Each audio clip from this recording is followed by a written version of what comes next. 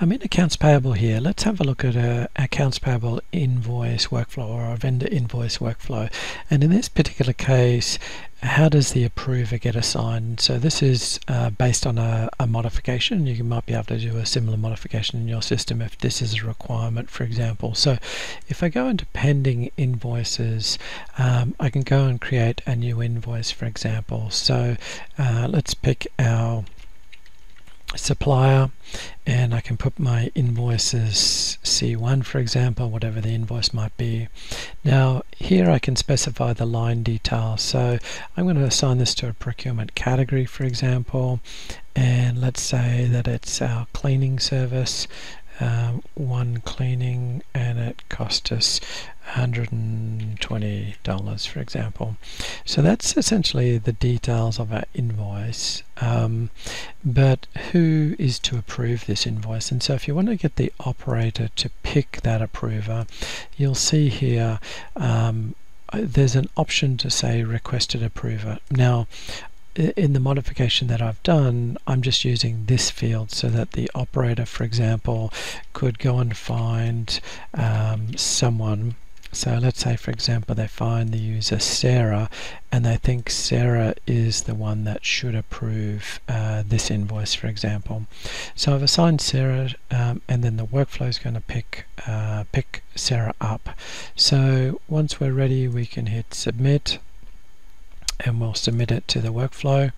Now this is going to take a minute to run, so we can see the invoice in the system. So I'll just pause the video while the workflow is running. Alright, so the workflow is run. If we have a look at the history, you can see that Sarah is now assigned to approve this invoice, for example. And if I go across to Sarah's workspace and we do a refresh, for example,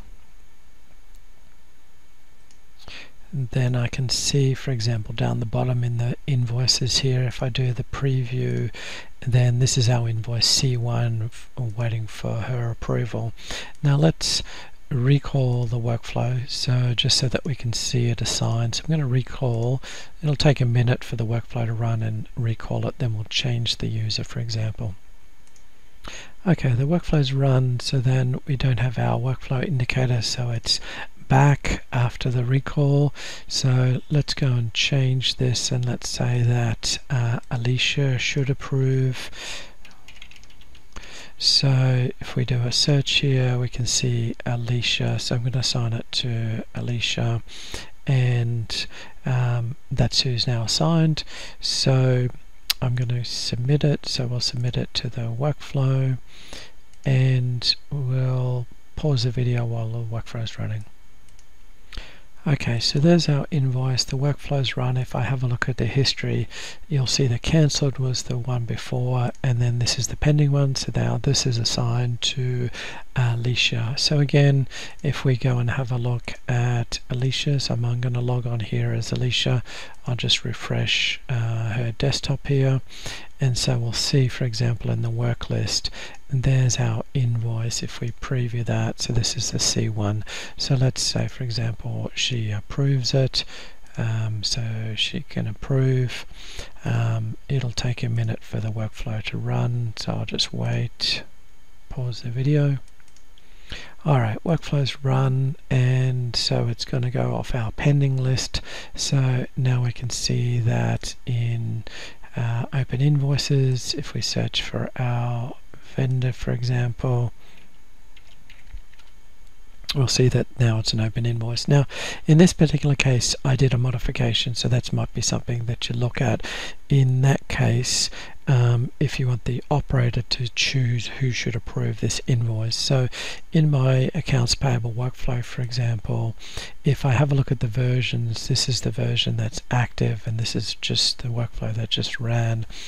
I created a new workflow provider. So if we have a look at the workflow step in the assignment here, you'll see that it's a participant provider, and the role is vendor invoice approver, and then I've created it called user selected approver. So this is a modification for that particular process to work so that the user can pick the approver.